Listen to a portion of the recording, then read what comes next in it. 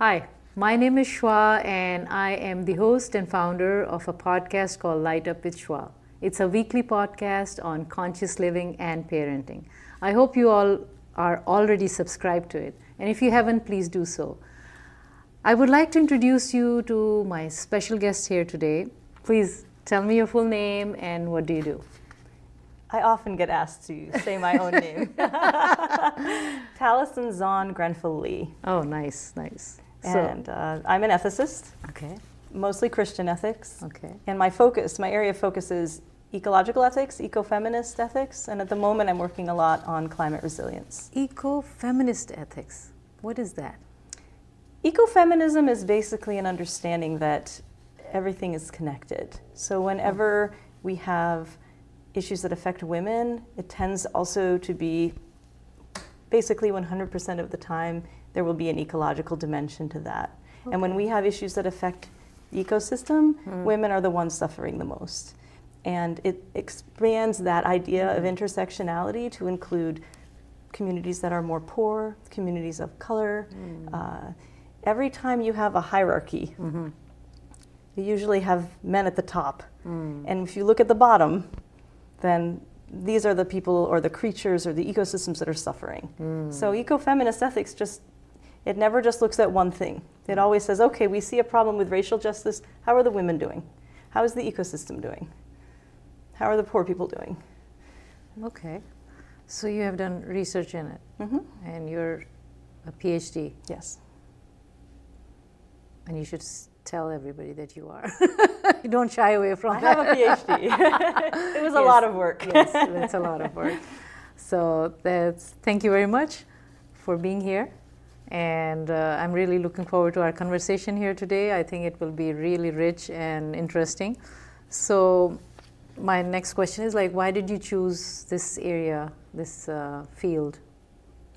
Well, I started actually as a biologist. Okay. And I studied molecular biology, and I really enjoyed that. I actually still miss it. I just noticed that the things that I really felt passionate about were more justice-oriented than they were just the basic research of science. And so I ended up deciding to go to seminary, and I focused, my major discipline was ethics. And I decided to study ecological ethics, which tied together my biology background with my interest in ethics.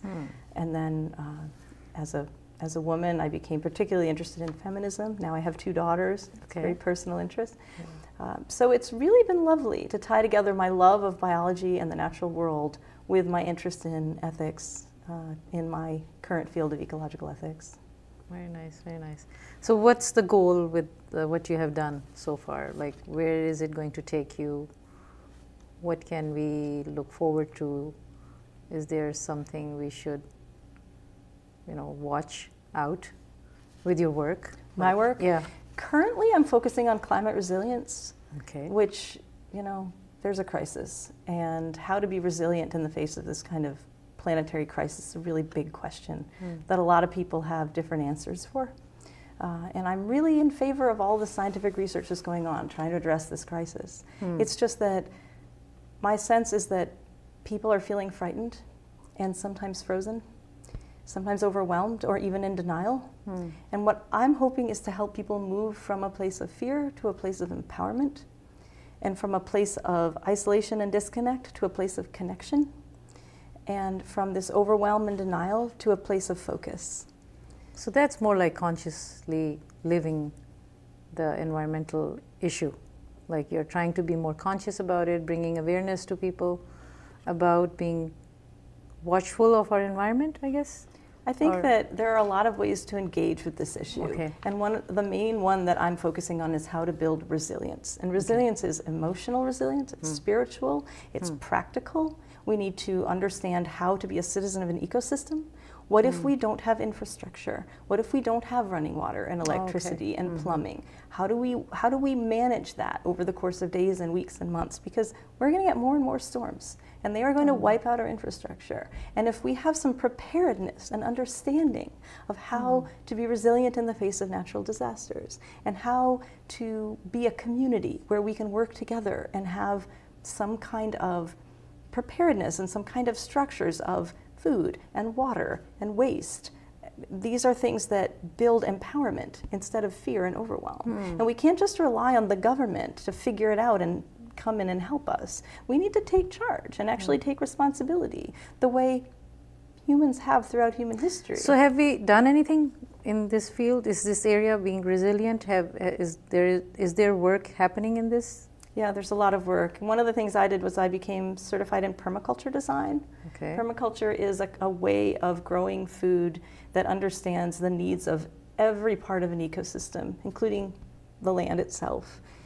Instead of trying to impose human will upon land and say, we want to grow this thing here and we want not to grow that thing there, you take a look at the land and the sand and the soil and the sunlight and the water, and you say, what makes sense in this ecosystem? How can we work together with the other creatures and with the soils and with the waters to feed us, the humans, to feed everyone, to do it in a way that just really helps everyone's needs be met in a way that doesn't require a lot of doesn't require any chemical input or even additional water input, because this area is already perfectly suited to grow these things and not those things. Okay. And permaculture, as you can imagine, has branched into an entire concept of ethics, permaculture ethics, where you kind of step back and look at society and say, well, what actually makes sense here? Instead of just trying to create something and then impose it on a community, you look at it more from the ground up and say, what will flourish and be strong? How can we enhance whatever we have? Like how to make it better? So permaculture is one example of a resilient skill that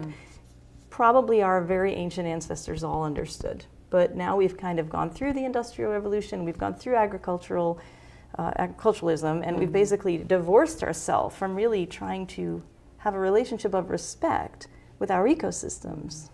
So that's one example. Another one is do you know how to build a shelter? You know? Does you know how to build a simple shelter so that you don't die of exposure? That's not hard. So you're knowledgeable about all these things? I'm knowledgeable at a lot of those things, and I also have, as I mentioned, there's different aspects of resilience, and one of them is sort of psychological and spiritual. A big thing in the nature connection community is mindset. What's your mindset? And from a spiritual perspective, when bad things happen, sometimes people just kind of shut down and they feel abandoned, and they just they kind of retreat into a place of fear. If you have a spiritual tradition, then there are resources in there to help you understand when bad things happen, how to have courage, how to have hope, how to find community. And those are just as important, maybe more, than these practical skills of, how do we deal with human waste in the face of no running water? It's really important. It's just that if you don't have the right mindset, you're just going to huddle on the floor in a ball, right? So that would be hard to manage. So I'm looking at resilience from a holistic perspective, psychological and spiritual and practical. So how can we learn about it? Like if somebody wants to learn about, how do we build shelters, or how to be resilient? Is there, everybody has to take a course, or what do we do? I don't know anything. What do I do? The people that have really taken the lead in this area are the nature connection community. And there's practitioners everywhere that teach classes on this sort of thing. So you can just look up nature connection, or sometimes people call it primitive skills or survival skills, and they will teach, interesting skills like tracking, how to track animals, and they'll teach you how to identify wild, edible, and medicinal plants in your ecosystem. Every single yard has amazing edible and medicinal plants in it, but we just don't anymore know that. So if you do know that, then when you walk outside onto, the grassy area, you feel like you're surrounded by friends. This happened. I had just learned about a particular plant called yarrow, sometimes called soldier's woundwort, because it's so good at stopping bleeding. Oh. Like this. Okay. So I had just learned about it. It's our local?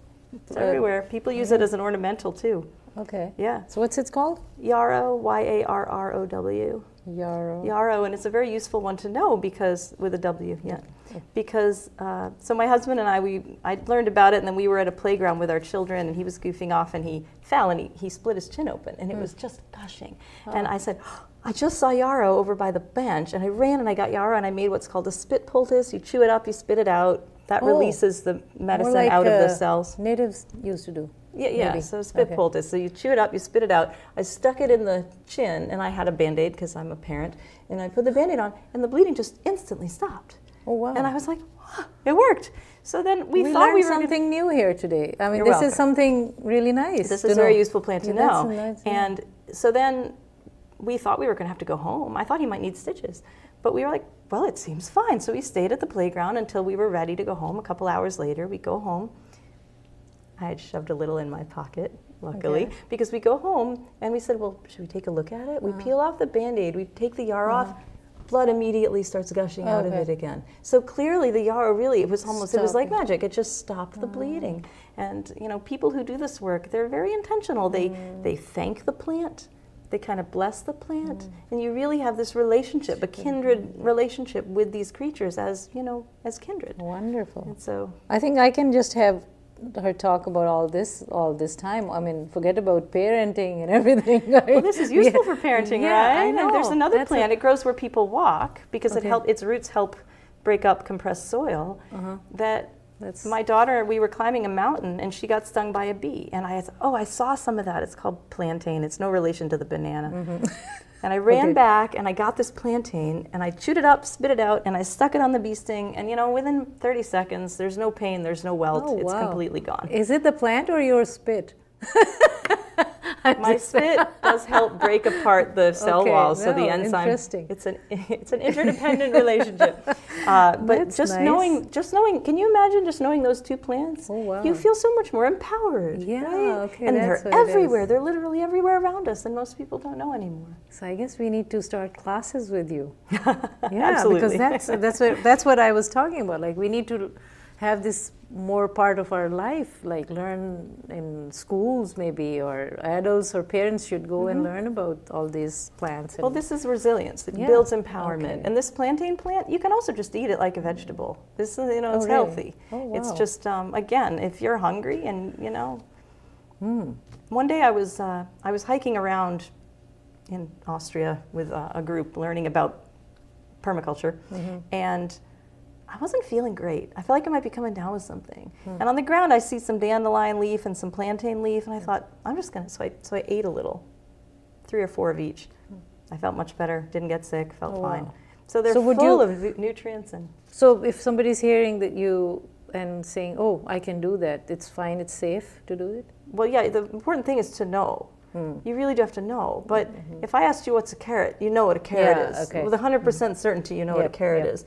So, you know. I think so. They say if you would swear what this is in front of a room full of botanists, then you know what it is. And you would swear what a carrot is, right? In front of a room full of botanists, you're like, I am 100% sure this is a carrot. So if you have someone show you, that's the easiest way, because then you know. Oh, wow.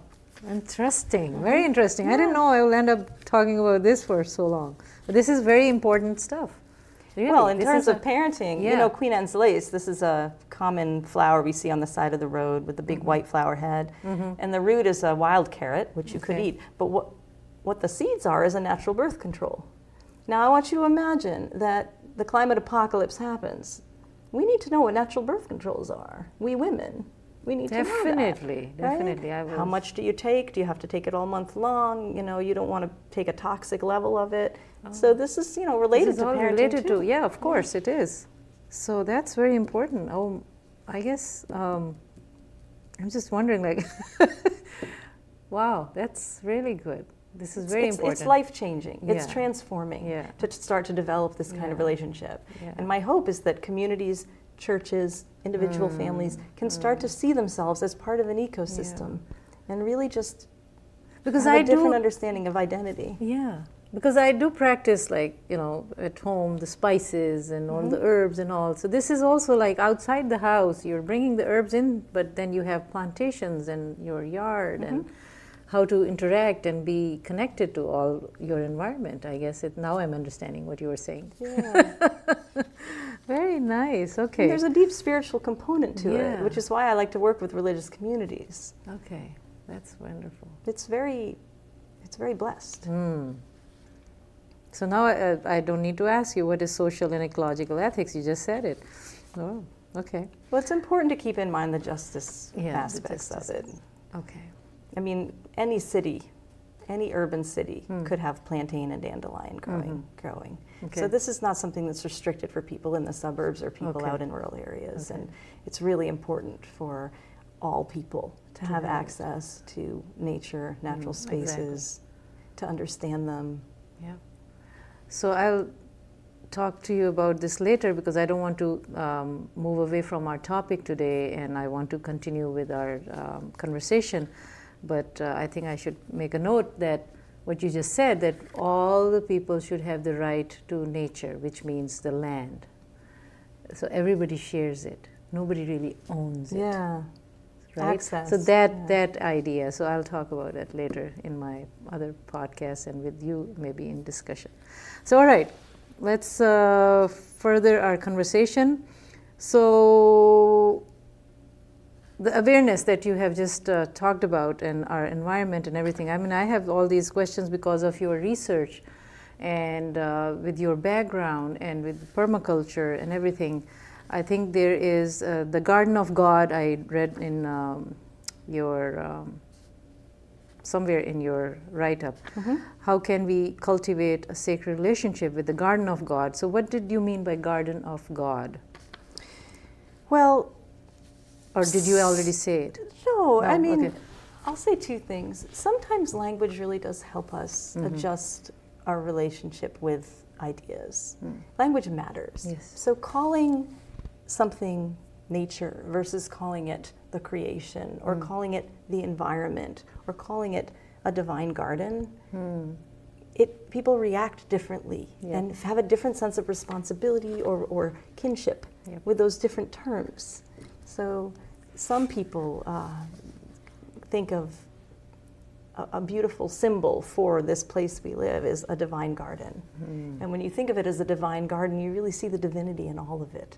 Sometimes people try to isolate divinity to humanity, a divine image in humanity alone. And so when you see it as a divine garden, you can kind of see there's divinity in everything. In order to cultivate a relationship with it, though, the most important thing I have found is to figure out what is the barrier between us and an intimate understanding of kinship with the creation around us. The barriers are different for different people, but for a lot of people there's some squeamishness, there's some fear, there's a lack of knowledge, and there's also grief. So I have found that the more time we spend out in the rest of nature, we find that nature actually makes a lot of space for our grief. So in a way, it actually confronts us with our deepest wounds. So people in the nature connection community call it nature's wall of grief. That you go out and you start doing this kind of nature connection experiences and you feel so joyful and so happy, and then all of a sudden you just confront a wall. And our wounds, you know, our woundedness, whatever it is, nature also gives us the way to heal if we will let it. So it kind of it hands us our grief and it hands us a way to heal. We just have to have the courage to be able to face that. And I think that that means we really need each other. We need someone to hold our hand and say, you can do this, it's okay. The only real path to healing is through our grief. So it's a gift that nature is giving us, a gift of healing, but we have to be willing to accept it and have the courage to accept it. And that, I think, requires some solidarity with one another, some friends. And they don't have to be human, it could be your dog. I'm just saying that I think that in order to cultivate this relationship, we really do need to identify what's keeping me from it and try to focus on that and heal that. Important. Yeah. Thank you. All right. Let's talk about this question about democratic parenting. What do you mean by that? Democratic education, self-directed learning? Tell me more. You know, there are different styles of parenting, and people kind of used to think that you had to choose between either authoritarianism and permissive parenting, and people have really tried hard to find a kind of compromise in the middle, which is really, it's called probably authoritative, is what you would call it. Parents have authority, it's just that they're not authoritarian about it. You work with your kids to try to figure out how to be a family together. A great example of this for me would be, my kids wanted to get iPod Touches when they were younger. Yep. And I said, I really don't think that's a great idea, but I'm not going to stop you from doing it. But you're going to need to earn the money. I'm not going to give you the money for it. So they worked really hard. Took them about a year, and they earned the money, and they each got an iPod Touch. And I said to them, just so you know, the screens are really addictive. So you're going to need to figure out ways to set boundaries around screen time so that you don't end up just getting pulled in. There's always going to be another game or another app. Of course. And so we've had a lot of conversations over the years. I've tried to model it. I've said, I've kind of said out loud, I feel like I've been using this phone a little too much. I think I need a little break from my phone. But I don't reach in as a dictator and say this and this. What I do is I give them a lot of information, and then we have dialogue about it. And we decide together as a family, let's not have phones at the dinner table. So now if someone wants to look something up, we ask permission. We'll have a conversation and something interesting will come up and we won't know the answer. And so somebody will say, do you mind if I look that up? Yeah, sure. So we'll pull out something, we'll look it up and put it away. And so we just kind of work together as a family to try to build the kind of family we want to have. And nice. Probably the best example, another really great, I love to tell this example. My brother went to a talk, and the woman said, you talk to your kids the way you would talk to your partner. And someone said, well, what if I came in and my husband was eating a bag of cookies right before dinner? And she said, what would you say? And my kid was eating, my kid was eating cookies before dinner. And she said, well, what would you say to your husband if you came in and your husband was eating cookies before dinner? That's a good... And you would respond so differently. Like, people have this reaction with their kids, like, stop that, don't do that. But we wouldn't do that with our partner. We say, why are you doing that? We're about to eat. You're not going to be hungry. One of the phrases I often used with my kids was, if you do that, this might happen. And let them make the decision. And because I trusted them, it's a real leap of faith. Because I trusted them to make a good decision, they basically always make good decisions. And if they make a decision and something happens, I think, well, what did you learn? It's letting go, and that takes courage, but for me it's been wonderful because I have such a great relationship with my kids. We really are. We're very good friends. So how did you learn all this? I mean, it was a combination of things. My brother went to the Sudbury Valley School for high school, and this is a democratic school, and I think that first sparked his interest. It was my older sister who found the school, and then my brother went to the school. He wasn't really at all enjoying public high school. It wasn't working for him. And so that was way before I had kids. And it really started me thinking about this idea of democratic education. In democratic schools, the students and the staff together decide the rules of the school. And there's no curriculum. So students come and they just do what they want to do every day. And if they decide they want to go to college, they study and they take the SAT and they go to college.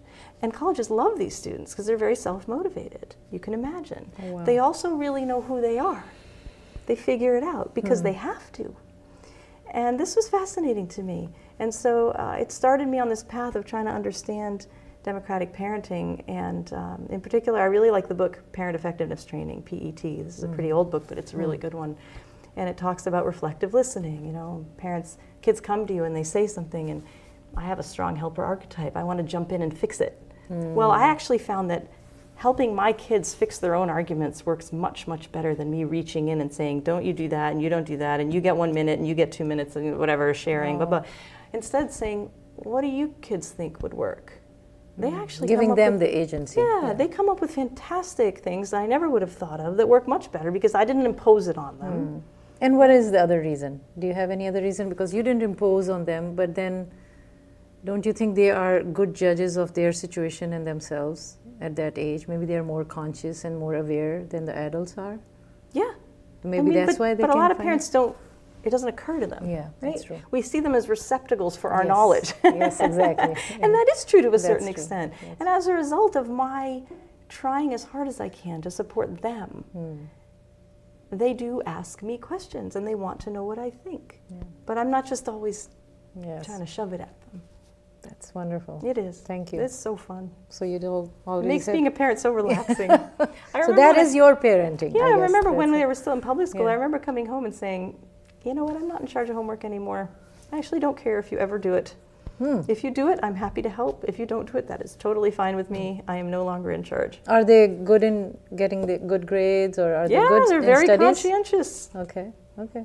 So How old are your? Now they're 14 and 17. So you have two daughters, and okay. So how is it going? Is it the teenage issues or? It's so funny because people talk about this and I have nothing. It's just fun. Oh wow! It's so much fun. Really? Yeah. Nice. Yeah, we'd have such a blast. So maybe we can get some classes on permaculture, parenting, how to handle teenage girls, all of it. People have a lot of issues, especially with the phones. Yes. Parents say, okay, I'm going to restrict your usage at this time and this time.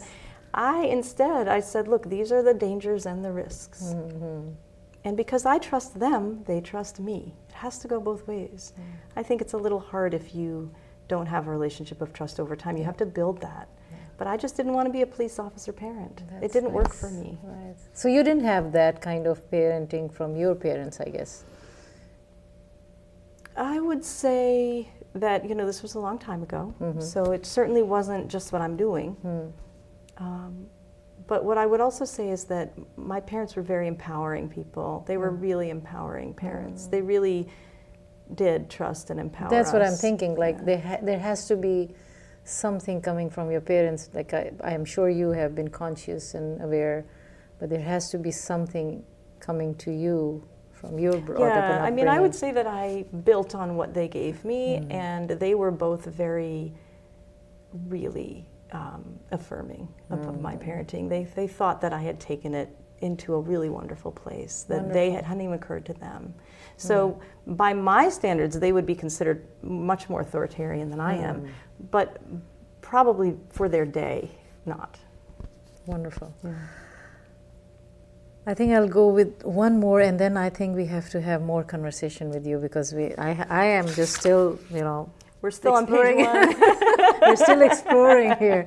So one more question, and then I think we'll go to our second part of this show. So you mentioned your parents a bit. So, and they contributed. Anybody else contributed in your managing how you should be a parent, and where did you get all this laid back and conscientiousness, or how would you say it? I guess other than my parents, then really the two biggest sources of more specific resources would be all of my siblings, all of them. Are you the youngest? In different ways. No, I am second. Okay. Out of 5.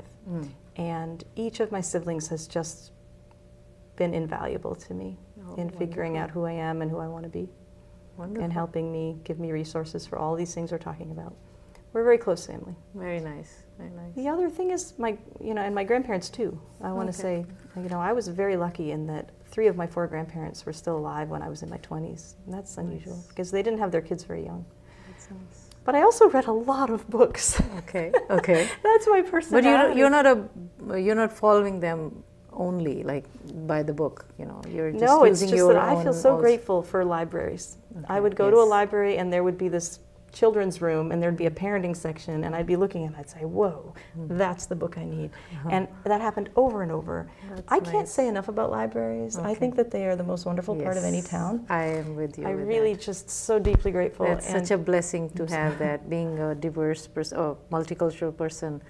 Not having that in many other countries is I really value that. So, yeah. I feel like I have a Ph.D. in parenting. Yeah. The number of books I have read. Yeah. I was going to say, we can just have you for that. I mean, it's fun. Wonderful. What I would like to say is that thank you very much for watching part 1 with Tallessyn. I think we'll have to have a few more or one more series of it. We have a lot to cover, and I hope you stay tuned to our show. This is Tallessyn, and I'm Shwa, and I hope you can subscribe to my channel, and I'll see you in the next episode. Thank you. Thank you.